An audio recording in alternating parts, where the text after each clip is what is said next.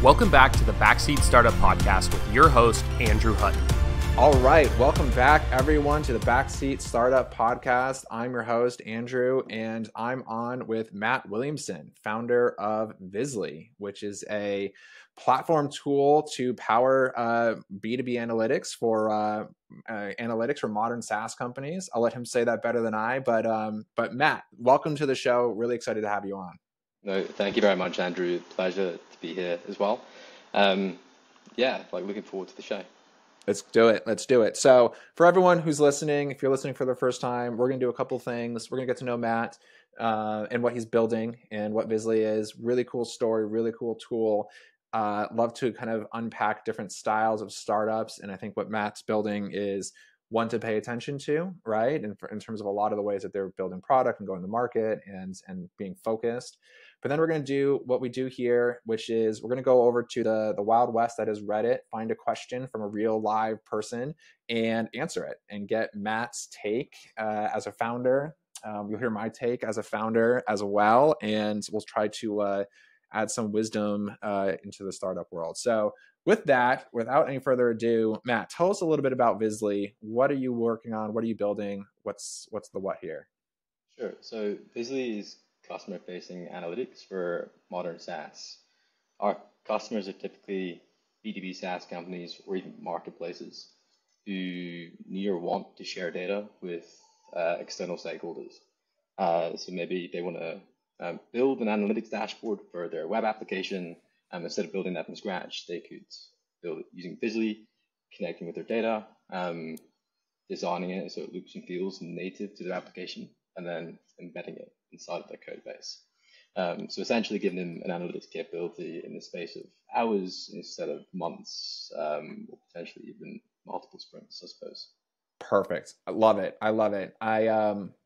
There's so many angles to pull on here because, as a concept, the idea of building blocks for SaaS is a very good idea, right? Like all the people have built like payment portals, you're building analytics, and you're doing it in a way, I likened you to Stripe, which is a very good example. Maybe you'll take it in terms of being the tool that powers the front end, right? So that it looks seamless. It's very developer friendly. It shortens the time, and then you're plugged in, right? Let's be SaaS or Stripe for analytics. That sounds like a good end state. I might steal that from you. So tell us a little bit of the origin story, because this is a business that you were meant to build. You and your co-founder have worked together. Give us a little bit of the version of how this idea came to be and where you saw it, and a little bit of how you're fixing it. Sure. So I guess like the origin of the problem space is that I used to look after data products at a company called Skyscanner. So we built and sold data APIs and SaaS analytics tooling. And I guess like before we had any of that SaaS analytics tooling, we just sold these kind of raw data feeds. And obviously, that's not super accessible for people who can only really consume data or have the ability to consume data only really through a UI. So naturally, the next step was for us to build a UI and just really kind of broaden the market. And so when building this, our first like SaaS analytics offering with POCs with virtually every embedded analytics solution under the sun. So like Tableau has an embedded analytics offering, did a POC with them. Power BI, same thing. Looker, same thing. SciSense, same thing. Good Data, same thing. And ultimately came to the conclusion that we were inherently limited from a product and engineering perspective, because these solutions are so rigid, just had consequent negative impact on the quality of end user experience we were able to deliver. These solutions weren't flexible, they weren't extensible with code, there's only so much we could really do. The embed was an iframe, dead old school. And so we took the decision to build in-house using an open source library. I think at the time it was D3. And that was really the kind of like I suppose, yeah, like the origin story of the problem space that we're addressing. Yeah. I love that. That you were actually a layer back. You were working as a data source. You had all this travel data, and it was working through the system. You just got to see how clunky it was, how long it took to build these, again, something that hit me as we were chatting earlier, these kind of end user experiences. So if you just imagine any app, I was thinking of the app we use to send our newsletter, Beehive, has plenty of functionality, but then they have an analytics portion that is something. And they're a small company growing. They're awesome. Everyone, you should go check out Beehive if you're considering a newsletter platform. But that's where you play is behind the scenes to get analytics platforms that users like me would use to look at my sends and my open rates. But in a way that's like not an iframe. Theirs isn't an iframe. They're obviously past that, but you would power them up in a way that feels native, slick, etc. Right? Exactly. The end user will have no idea Vizzly is even there. That's the idea, right? It should look and feel native to the home application, our customer. And no one will know. Which is why I liken it to Stripe, because Stripe was developer friendly and it looked and felt native, and it scaled hugely, and it took them forever to create no-code tools for people like me. But maybe eventually you'll have that. Maybe that won't ever be in your roadmap. That's really interesting. So tell us a little bit more current state, or just like the story of the business. You guys, I know, are a year and a half into this. What's that been like? YC, drop that. Yeah, how's it been since launching Vizzly? Yeah, so like you said, we went full time in March/April 2022, almost a year and a half ago, and then accepted into Y Combinator. It was dream come true, which is fantastic. We flew out to San Francisco, did it in person, and really just tried to soak up everything, right? Like soak up the office hours, at least those that were in person. Some of them are still virtual. And soak up the time with other founders, other entrepreneurs, and really make the most of that community and network that we're trying to build and establish for ourselves. And don't get me wrong, it was super intense, like lots of ups and downs, by no means a smooth pathway.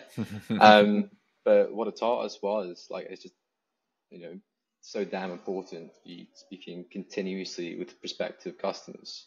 And so, I have a commercial background. It's not necessarily a new finding, but it really does kind of reaffirm the importance of that. And so we were very, very fortunate, I suppose, to find like a handful of design development partners. I know there's a couple of mixed perspectives around our design development partners good, or not. But we were really careful about setting out, our RCP, who it is, who it was, before working with these guys. And it was only really because I think at that, they were able to kind of soak up all that feedback and build a product that generalized quite well. And so now we serve over 30 B2B SaaS companies, still, cool. Early stage, all of various different shapes and sizes, typically between Series A, a couple of them are kind of Series B, mainly across 3 or 4 different verticals. But that's where we're at now. And for us, it's still about making a few people really, really happy and making sure they love basically inside and out, before we really kind of take the step to the next level. Awesome.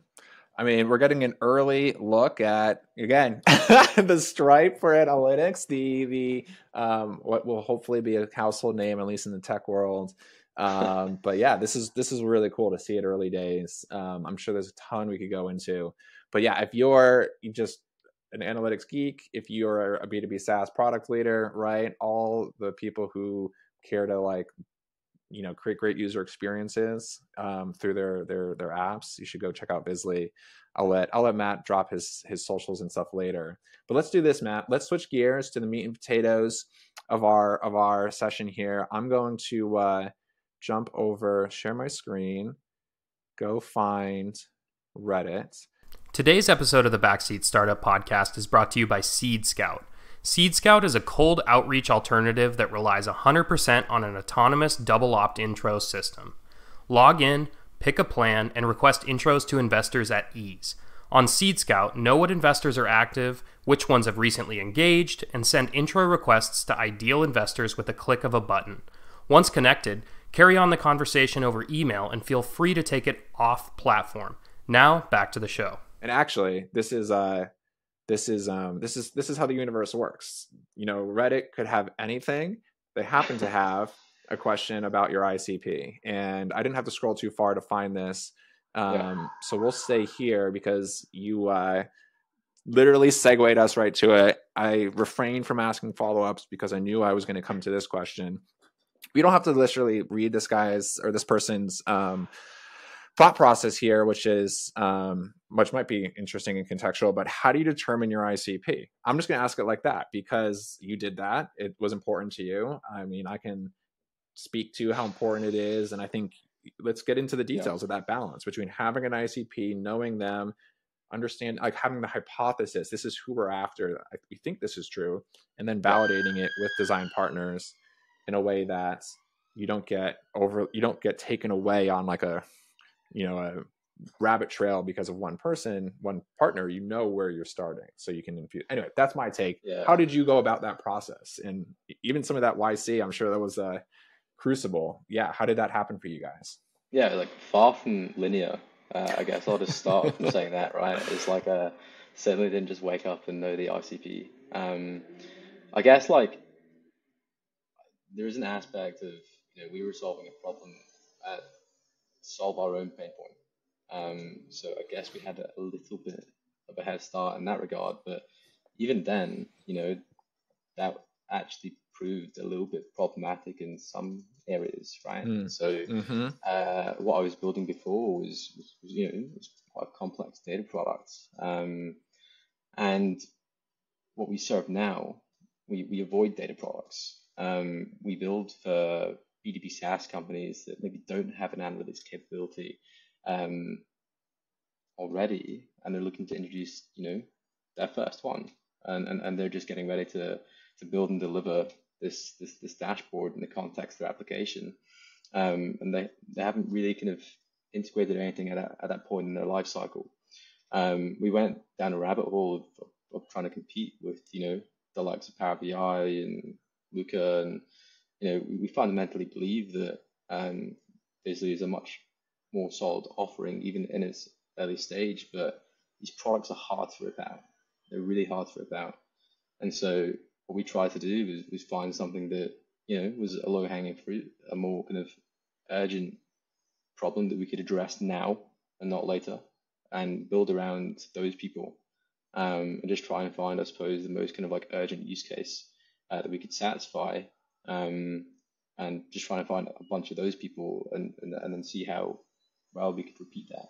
Yeah, we're still obviously at the point where we're not at scale yet. We're still in the process of trying to repeat that and again and again and again. But I think it's just like keep talking to people. It's one of the things that you just described that I think about this most of the time of my day, actually. And the thing that one of the things that a framework I have, if you will, that makes this so complex that you navigate it is the fact that the customer, their problem, and your solution are all variables that there's many different customer types. They have many different problems. And then if your solution's not built, and it shouldn't be, hopefully it's not built. Hopefully you don't start with the solution. Hopefully that comes on the other end of talking to these people and figuring this out. But then your solution's a variable, right? And you kind of said all three of those things, right? Figuring out which customer had the most pants on fire problem that then you could solve, right? Yep. And that kind of like the fact that all of those are moving targets, like I've seen so many folks pick so let's just theoretically, the happy path is you say, I'm going to solve for this customer and hold that as a constant. And then you go down from there and say, what problems do they have? The challenge is, the reality is, oftentimes it doesn't really pan out. So you have to go look for a new customer, right? Yeah. So imagine you had versions of that, right? Where you thought it was a customer here, customer A, or customer type A, and then it really is customer type B. And even just like that construct happens at the high level, but also happens at the details. Because, you mentioned that you found some verticals that are better than others, right? Just in like, even just like, down to the point of like onboarding and sales and everything you're doing at a very tactical level, it matters who you target and stuff. So like, how did you navigate that dance? That's exactly. Yeah, it is really hard, and I think there's certain things you'll do with your product that will take time, and those things might, be particularly useful or relevant to a certain audience group. And that's fine. But I think when trying to answer this question, I think it's also important to just consider like, what kind of startup is this? So is this a big venture scale startup? Does it have the potential for big venture scale? Is there big infrastructure costs, big tech investments that you have to make to then go ahead and satisfy what you think is your ICP? Or is there like a much more watered down, simpler version of that that doesn't require that crazy venture scale to try and demonstrate and prove? And for us, there's, like I said earlier, right, data products. That's like a very complex use case for us to go and build for. There's so much nuance there to deal with. What we can do is deal with the B2B SaaS companies that don't have the capabilities. They just want to introduce something, now. And then they'll grow and develop into that, maybe get a more complex use case when they go and expand and I don't know, do whatever they want to do with their products.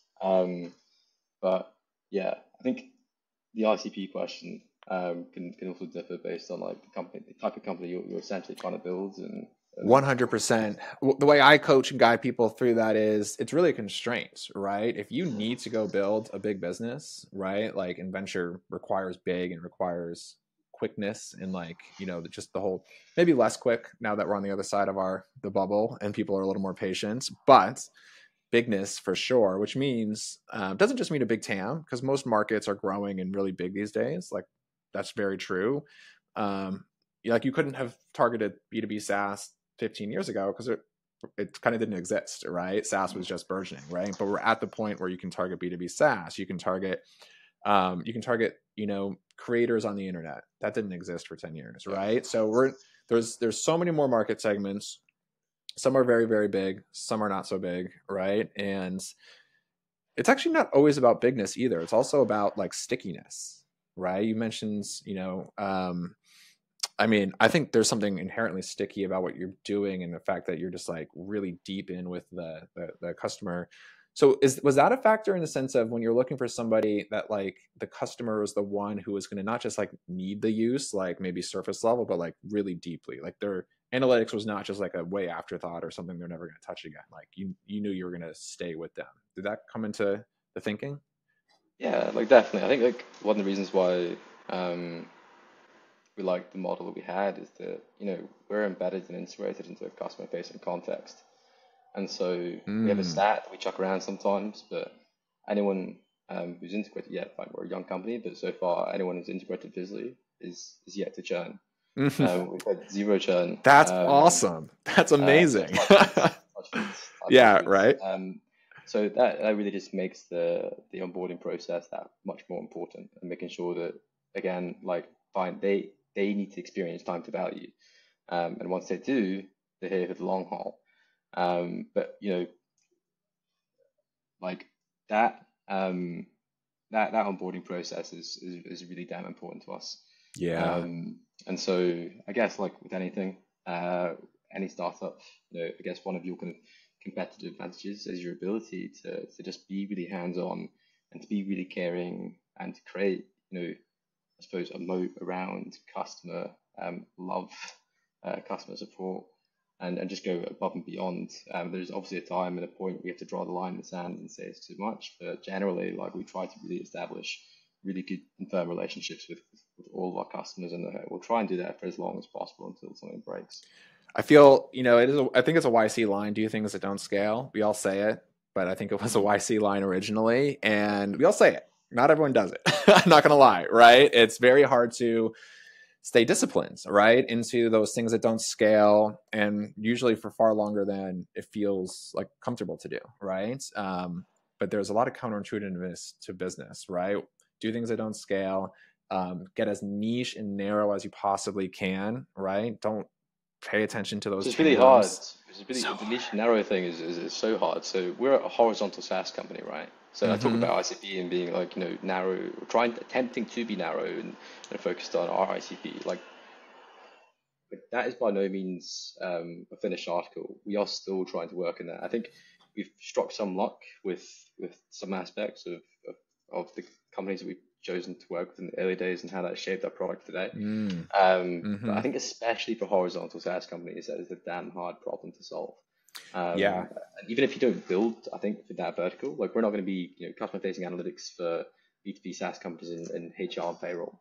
We could be that. We have some of those customers. But we can still, build a kind of somewhat generic product, but target and position ourselves in a way whereby, that's the vertical that we go after from a GTM perspective. Yeah. I mean, there's an industry vertical, but there's, horizontal SaaS means you work across companies. By definition means there's a functional kind of focus, right? Yep. You're not building for customer success per se, right? You're building for product or for eng or even a narrower version of that. And then of course there's lots of other ways to niche, whether it's company size, it's funding stage, different things, right?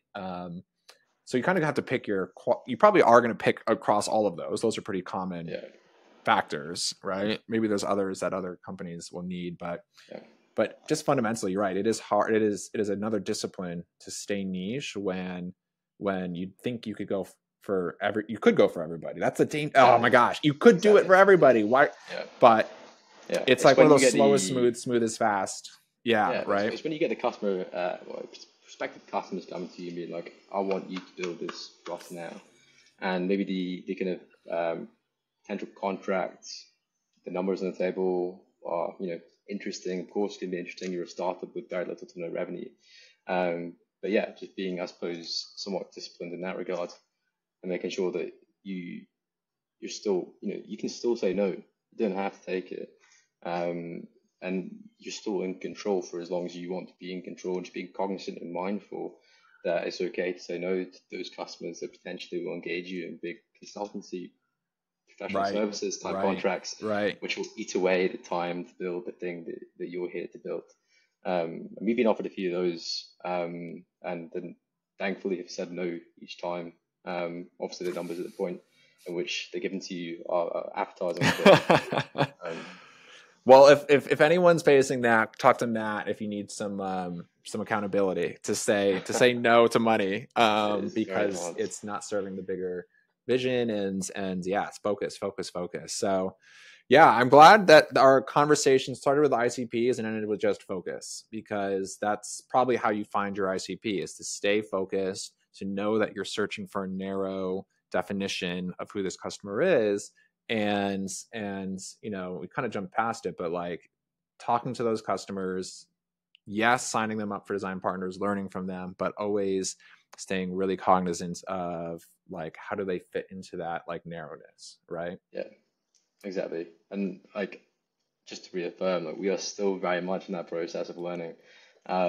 So yeah, we still got like a world ahead of us. I actually really appreciate you saying that. I think I see it all the time. I do see it all the time. Folks are like, oh yeah, I'm gonna get product market fit, and they've been working for 6 months. I'm like, I mean, maybe, but like, no, let's be serious. Like, no, it's not